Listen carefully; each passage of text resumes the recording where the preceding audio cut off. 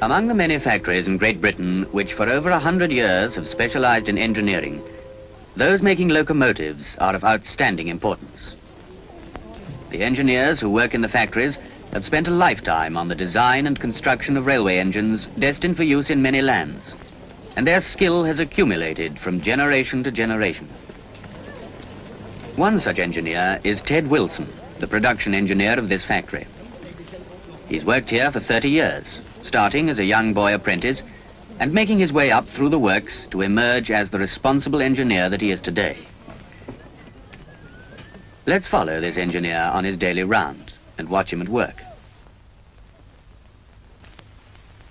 It's his responsibility to see that production throughout the works is running smoothly. Having worked in many of the shops at one time himself, there's little he doesn't know about any one particular process. His advice and opinion are frequently sought by less experienced men. Every locomotive made in this factory is designed and constructed for a specific job. It is the wide experience of the locomotive engineers who have had to adapt their skill to meet so many different problems that is the most valuable contribution to each particular design. The result of their work is to be seen on the rail tracks of many countries in the world. Today, Ted Wilson knows that a new locomotive will be ready for testing during the afternoon. This is a job which he always conducts personally, so that he can be satisfied that the finished product is perfect in every respect. But first, he must pay a visit to the design department, the drawing office, where every single detail of another new locomotive is being worked out with great accuracy.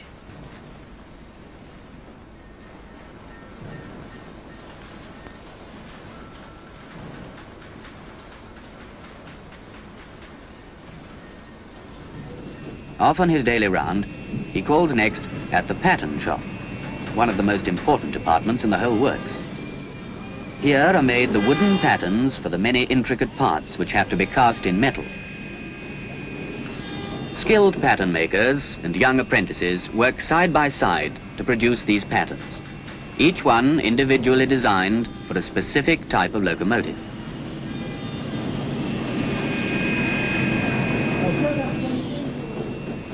Ted Wilson knows this shop well. He once worked here himself. And he has a ready ear for some of the problems that must be overcome if production is not to be held up in the foundry.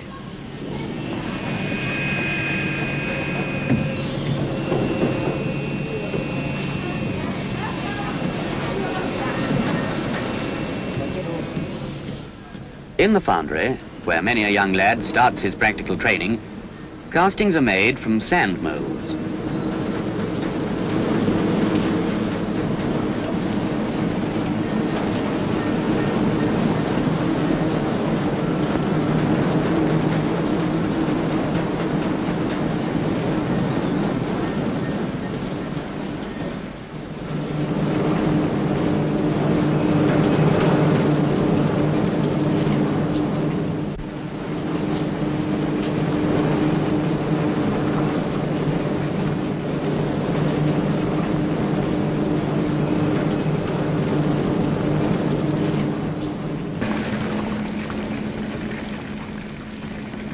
Castings of every shape and size are molded, some of them small, like this, and others requiring the skill and experience of older men, such as the giant cylinder blocks holding several tons of molten metal.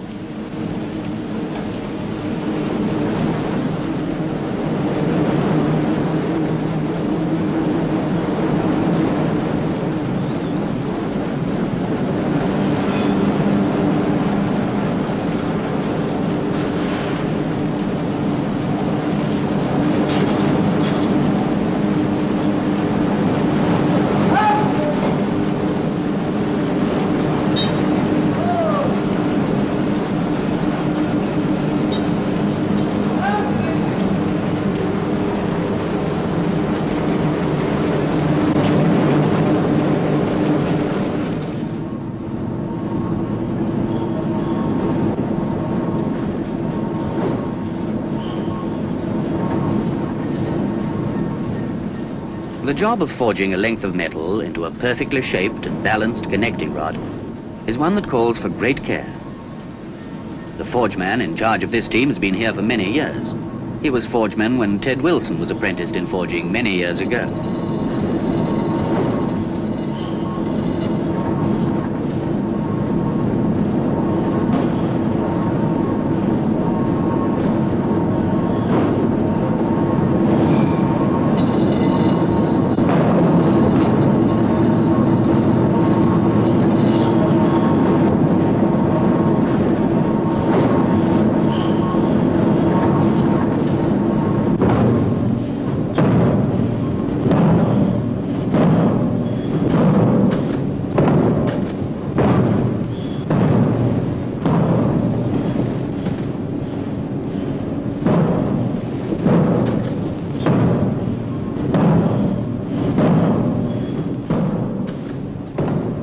Ted readily acknowledges the forgeman's skill in this operation, and he's content to keep a watchful eye on the output. His many years of experience enable him to judge the color of hot metal for correctness of temperature and to assess the working of the metallic structure. But Ted seems to be needed elsewhere. One of the blacksmiths appears to have a problem on his hands.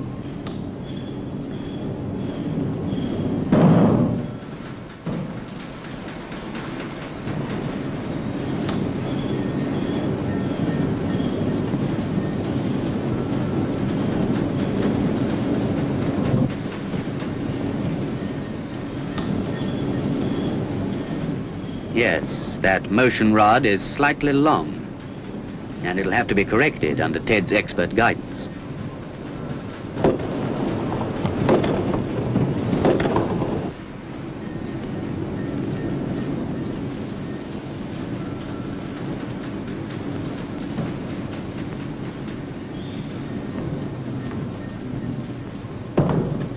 Not quite right yet, and Ted tells the blacksmith exactly what's to be done.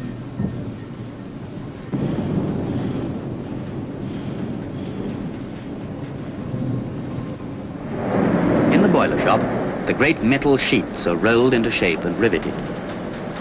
Ted has served his time in here too, although in his day this shop was only half its present size.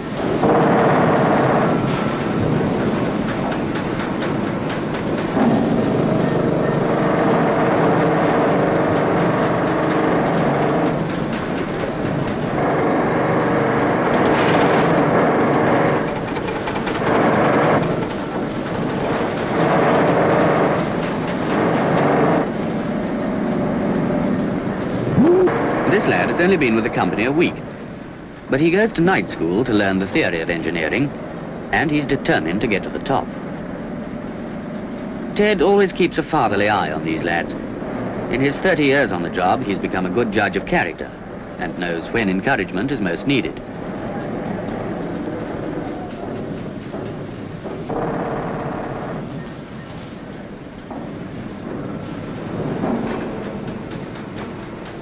In one part of the boiler shop, the specially shaped firebox and boiler plates are being pressed out of single sheets of steel plate.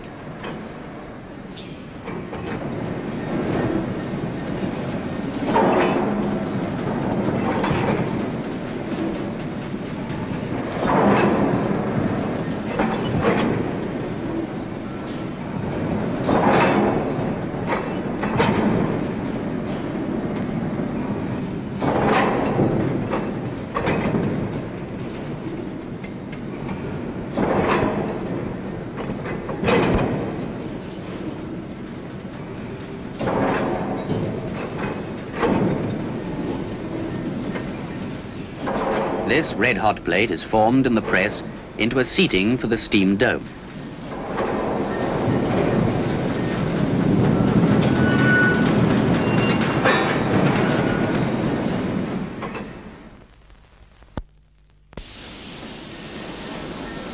Before a boiler is passed out, ready to be lowered onto the main frame of the locomotive, it's subjected to both hydraulic and steam pressure tests, so that any faults or weaknesses can be seen. Ted Wilson is often called in to supervise these tests, especially if the design is a new one.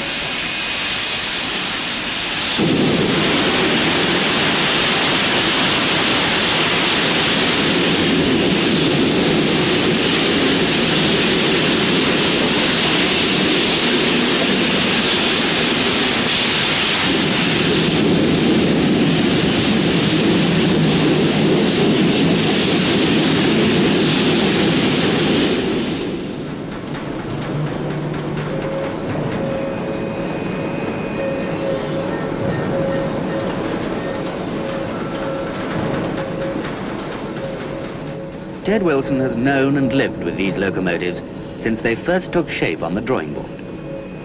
He has supervised every part of their manufacture, from the smallest screw to the largest single casting.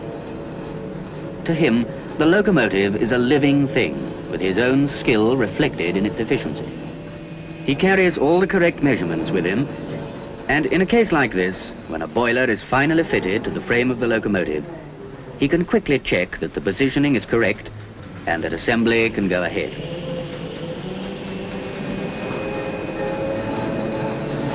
Although we've only seen Ted Wilson at work on these particular engines, there are, of course, a variety of other types of locomotives being made in the works, and he's just as responsible for seeing that these too maintain the very high standards set by the company. From this works too have gone engines to India, Burma, Africa, indeed to every part of the world.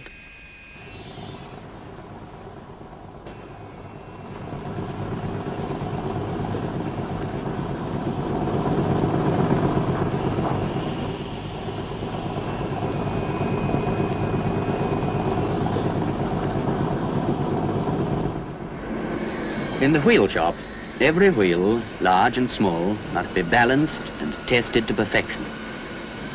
They must be guaranteed a true running life over millions of miles, perhaps in some distant tropical country.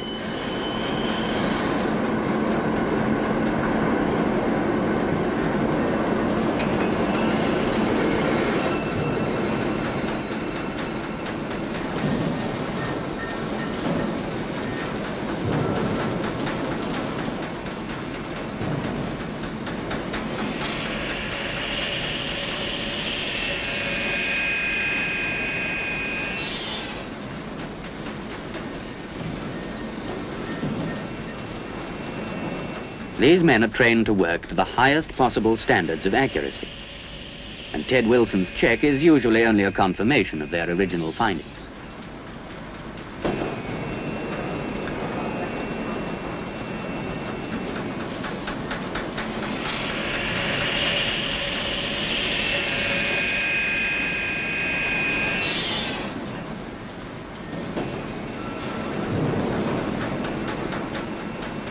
This Indian student has been sent here for 3 years by his father in order to learn and take home with him some of the knowledge of locomotive construction which has been built up in this factory over the years.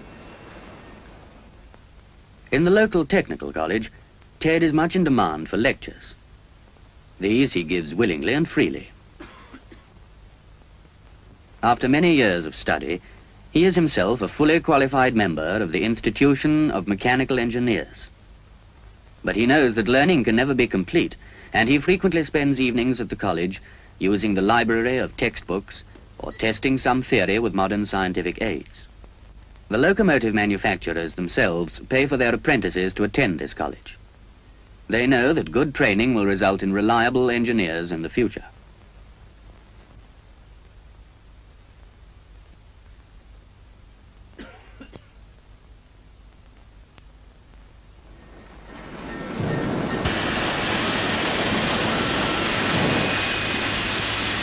But now, one of the new steam locomotives ordered by the Persian government is ready for testing, and Ted Wilson is going to take his place on the footplate.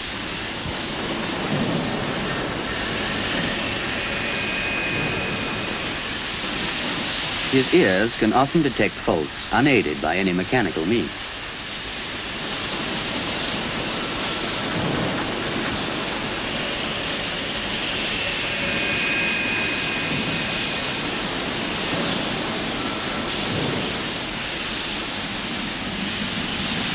By the feel of his hand on the throttle, he can tell if the engine is responding correctly.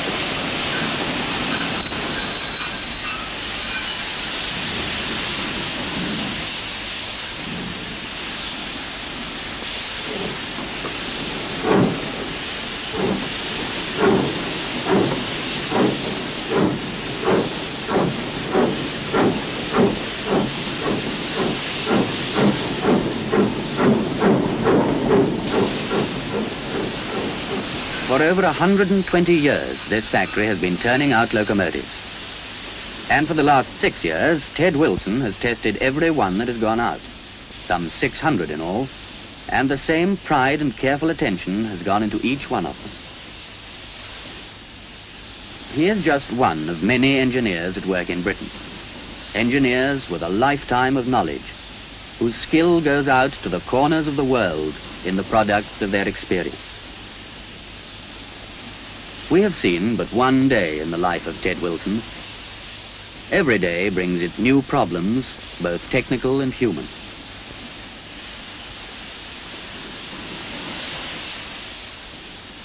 Every day he's passing on his knowledge to others, no matter from which country they come.